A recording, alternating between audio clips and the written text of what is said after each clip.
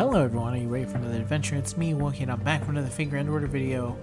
Not too long after the last one, because I actually have added something new for New Year's that was not on the JP side of the game. So I'm going to kind of go over everything that's coming for the lead up to New Year's and on New Year's. I hope you like it. If you do, feel free to leave a like. It helps the channel a whole bunch. You guys have been very good with it, and I thank you a whole bunch. It makes me very happy, it makes me very motivated to keep on doing Figure and Order stuff.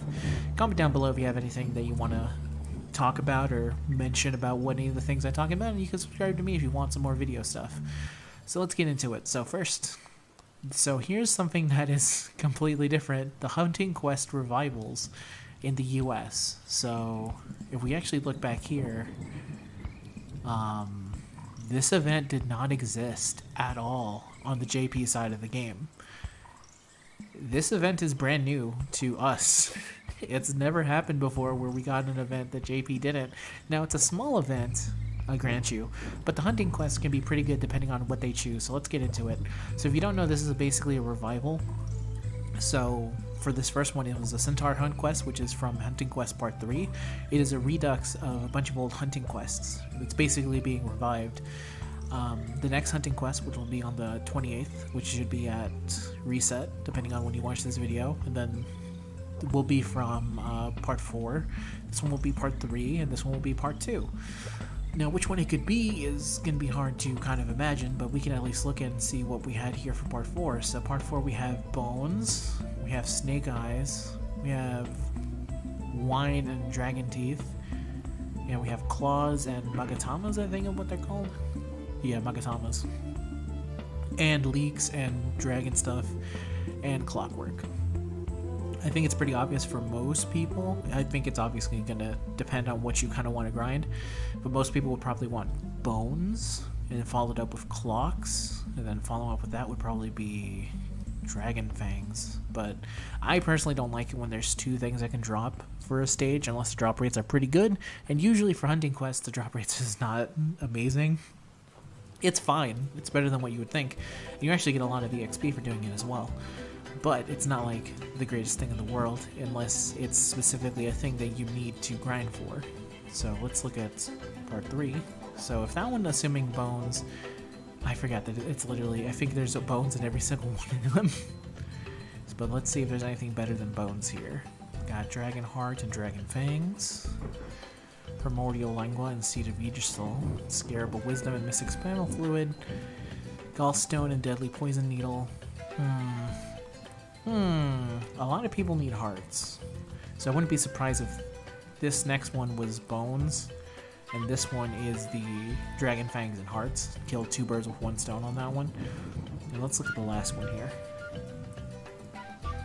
Let's see, we've got bones, dragon fangs just by themselves, oculent crystals, black beast grease, great night metal. Ooh. I think this last one will actually be hearts. So let's see. I would guess bones is next.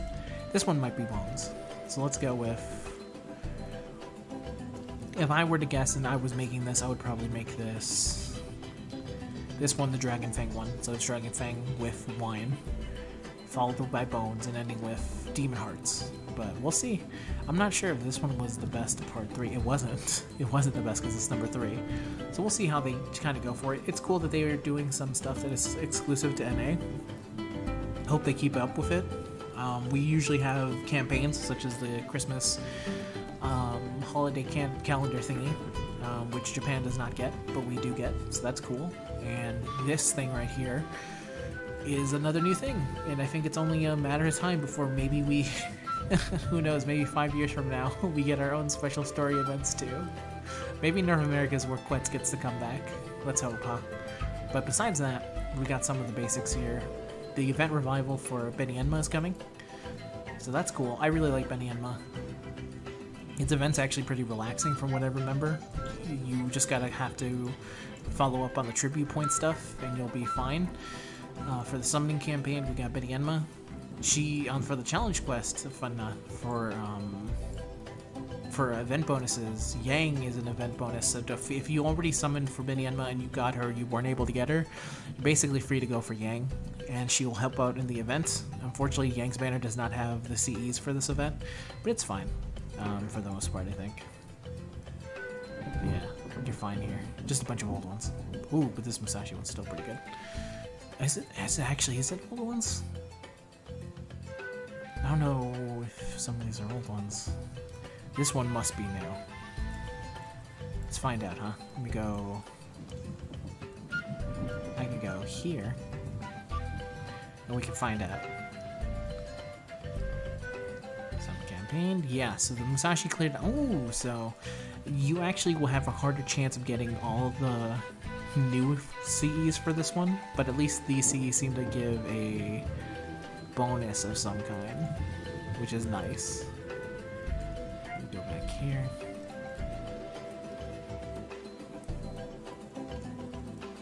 Campaign.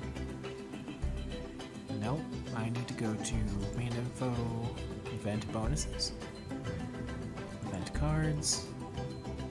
So yeah, these will help out. So you can actually go for Yang and feel pretty happy about it, and that's good. I think that's very smart of them to do. So if you definitely need more stuff for grinding, it's a good fallback for Yang.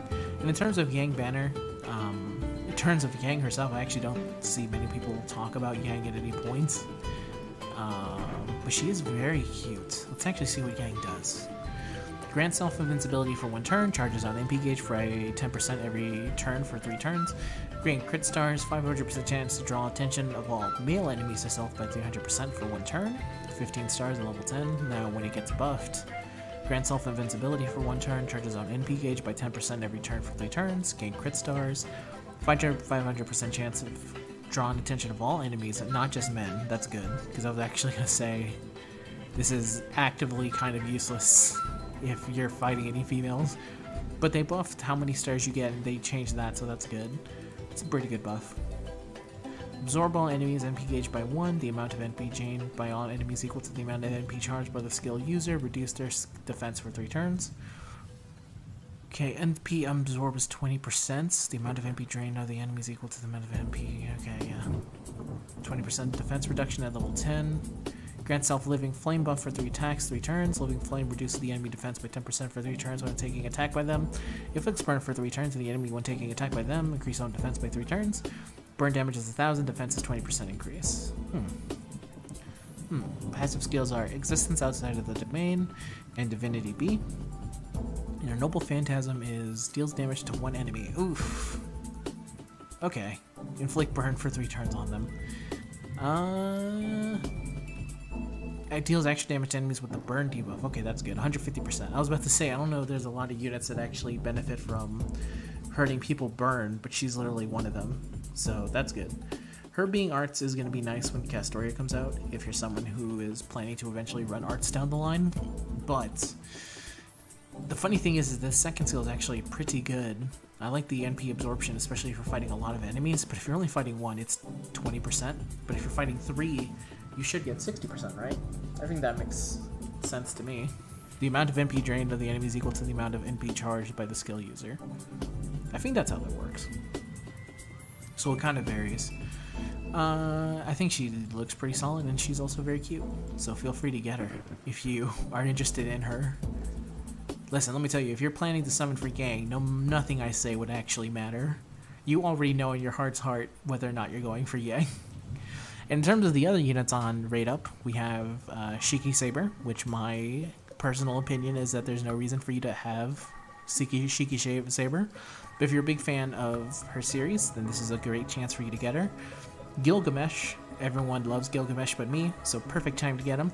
Skahawk, she's going to get her own fest down the line, so if you want to save a little bit and go focus more on Yang, you definitely can. So you don't have to worry about her not coming back for like 3 years or something. Quinn Shinhuan, pretty good for event battles. Challenge quests, basically. BB Summer, I really like BB, and she only gets better with time. So definitely worth going for, especially because she's a summer unit and not a lot of them get kind of rated up a lot. Kiara, I think it kind of varies person by person how well you think Kiara does. She is definitely an AoE arts unit, so if you want to eventually make the transition to arts, she can be useful for that. But there are better arts AoE units, including the fact that we get a Summer Kiara who is better than this Kiara in every single way. So something to kind of keep in mind.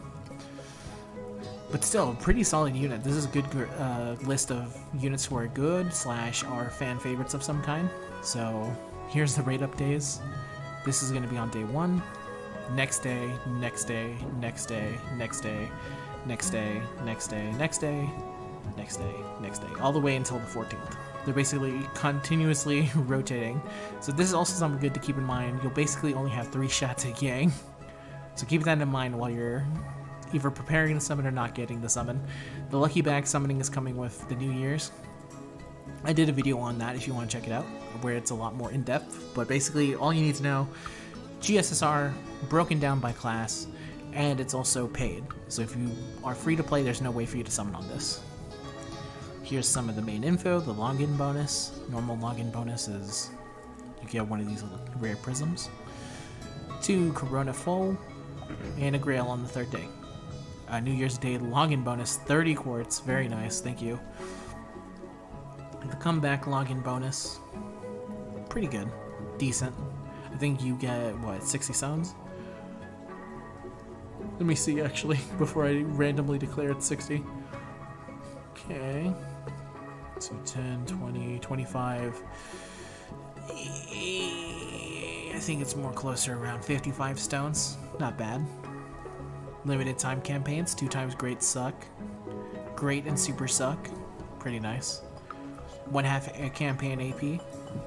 Limited master missions. Clear Solomon Chapter 1, clear Anastasia, clear Gotharsman, clear Sin, clear Yugus, clear Atlantis, and that's all 5 quartz there. Da Vinci's Workshop. Trade limit. Great bag. Just pay 1. Just play the 22 mana prisms. It's worth it, I swear.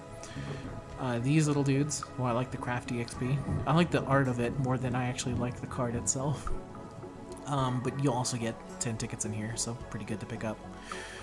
And if you did not own, you can get this New Year's Greetings with 3 mana prisms, as well as an old Mystic Code, or 5 mana prisms. Start Dash campaign, which is for, I believe, new players. Very good. Very nice. I think this is the change. I think, yes. So, yeah, that's a lot of quartz. You're getting more quartz than you would normally get playing FGO, I'd say. It's kind of crazy. Okay. Next. That's basically what's coming New Year's. But before New Year's, there's actually a countdown. And this is a pretty simple countdown. Log in, get some golden apples, and on the 3rd day, get a golden apple and a ticket. Reduced AP cost campaigns. Pretty nice. Commemorative craft essences. The manga adaptation project. These are all, I think you just get them by going to the Chaldea Gate and fighting stuff, so don't worry about it. Pretty nice art. I like them. They're based off of the EORs, I think, Epics of Remnants, and CCC, which is basically a Epic of Remnant that was made into an event for some stupid reason. For some reason I've never fully understood. This is the actual fight, I believe. So let's go back here. And yeah, that is basically, oops, I went too far. Yeah, and it's basically everything coming for New Year's. It's pretty good stuff, I'd say. It's nice though, again, like I said beforehand, that we are getting some stuff that JP did not get. That makes me a little bit more hopeful that on some of the dead weeks that we are going to have, because let me tell you, there's a lot of dead weeks in this year of our Lord 2020. I don't need banners, I just need like stuff to do in the meantime. So maybe the return of some more hunting quests on months where it's extremely lean. Would be nice. But hey, let's wait and see what happens, huh? That's the end of today's video, everyone. I hope you liked it. If you did, feel free to leave a like, comment down below. I'll see you guys in the next video. Peace out, have a good day, have a good night, and goodbye.